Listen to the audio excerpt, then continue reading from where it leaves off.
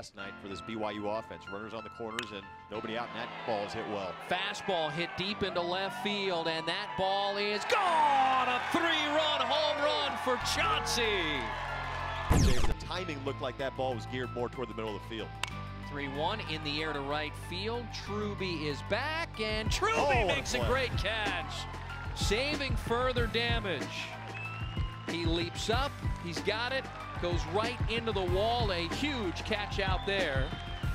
Or an elevated fastball. Jake Veith now, and there's that elevated fastball, gets away, and the lead will be cut in half. Scoring from third is Jake Roberts, and it's 4-2. The 2-2 fastball, and that's hit a ton into center field. That ball is gone! 3-run home run for Larson. Avero's on at first, and that's lined into center. They might get another one. Frost is going to come up throwing. Here's the throw to the plate. It is not in time. Sliding in safely from second is Clausen.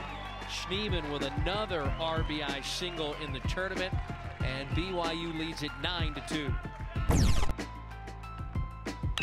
That's the line right back to Marshall, who snags it for the out. Hot stuff off the bat of Schubert, 2 down.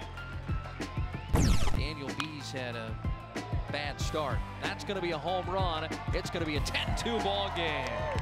Favero's got his 7th of the year.